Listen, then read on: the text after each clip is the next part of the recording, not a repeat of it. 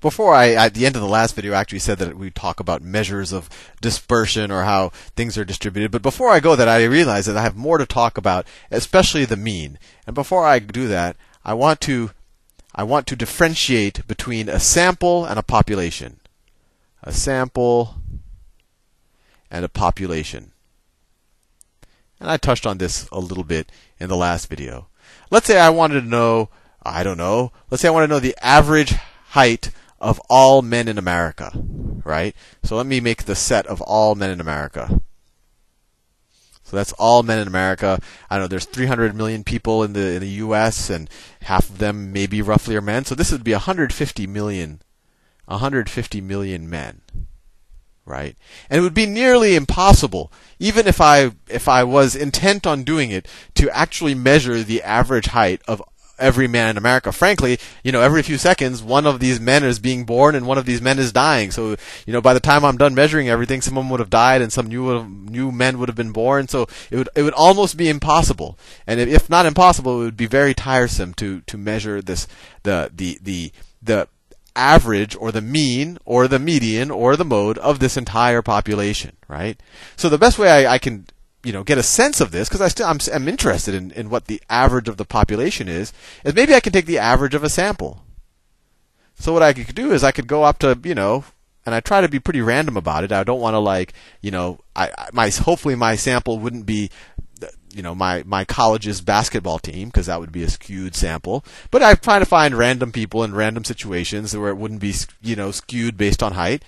And I maybe collect 10 heights and I get, well, maybe even, the more people I get, the more indicative it is. But if I got 10 heights and those 10 heights were, I'll do it in, 5 feet, 6 feet, 5.5 feet, 5.75 feet, and, well, let's say I only do 6, and 6.5 feet, right? Those are the 5 people that I sample, and we could talk more about what's a good way to generate a random sample from a population so it's not skewed one way or the other. But anyway, if I wanted to get a sense of it, and if I was kind of lazy, so I only took 5 measurements, this is the way I would do it, and this would be a sample. This would be a sample of the population. So instead of taking the mean, let's say that's how I wanted to calculate the average, by taking the arithmetic mean. Instead of taking the arithmetic mean of this entire group of 150 million people, I might just be happy taking the mean of this sample, and that'll be called the sample mean. And I want to introduce you to some notation, even though it's kind of so in statistics speak, the mean, this mu, it's a Greek letter, essentially the Greek letter that later turns into m, but mu is the population mean, and this is just a convention, population mean, and x with a line over it, that is equal to a sample mean.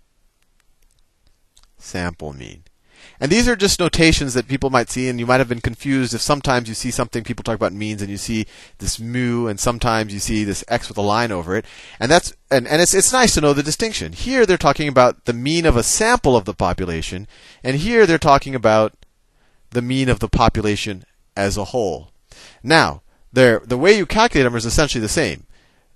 If you want to figure out the population mean, you'd go to all 150 million people at one moment, and add up all their heights and divide by 150 million to get the population mean. The sample mean, you just add up the numbers in your sample and divide by the number of data points you have. And the formulas, and I want to show you, I think it's kind of, how to calculate averages. It's a fairly straightforward operation. And I want to show you how it's often written in statistics books so that you're not intimidated when you see it. The population mean, they'll write it as, so just so you know the convention, each member of a, well, let me do the sample first. Each member of a sample, say this is the first sample, they'll call that x sub 1. They'll call this one x sub 2. They'll call this one x sub 3, x sub 4, and then this one x sub 5, right? And this is just a way of referring to each of the samples. So on a sample mean, they'll say, do you know what you do? You take the sum of these numbers. And you know how to do that, but the fancy way of writing it is to say, let's write a capital sigma, that means the sum. Sum of every x sub n, right? Take the sum of each of these numbers, right? This is x sub 1, x sub 2, where n goes from 1 to, you could say to the size of the population. Sometimes, in this case, it would be 5, or sometimes they'd write an n like that, and you would divide it by the number of members there are in that population.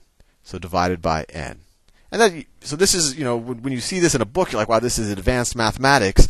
But essentially, they're saying take the sum of all the data points, just sum up these numbers, and divide by the number of numbers there are. So this would just be 5 plus 6 plus 5.5 plus 5.75 plus 6.5 divided by 5. That's all this is telling you.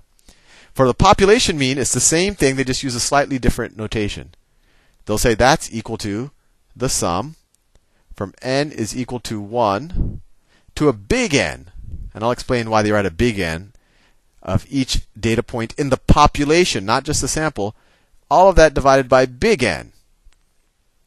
And this is just a way of, when they write big N, they mean 150 million. They mean, we want you to get every data point in the entire population. So that's what they mean by, and then divide by the number of the entire population. While with small n, it's just the convention, the notation that they say, hey, we just want you to get some smaller number, not the entire population. But the way you calculate them is they're essentially equivalent. Anyway, I wanted to leave you with that just because this is something that if you don't get it clarified early on, it's a fairly simple concept. Later on, it becomes very confusing when people want to differentiate between the population and the sample mean, and you see these formulas written slightly different. Sometimes you'll see a mu, and sometimes you'll see an x with a line over it for the sample mean. Anyway, I'll see you in the next video.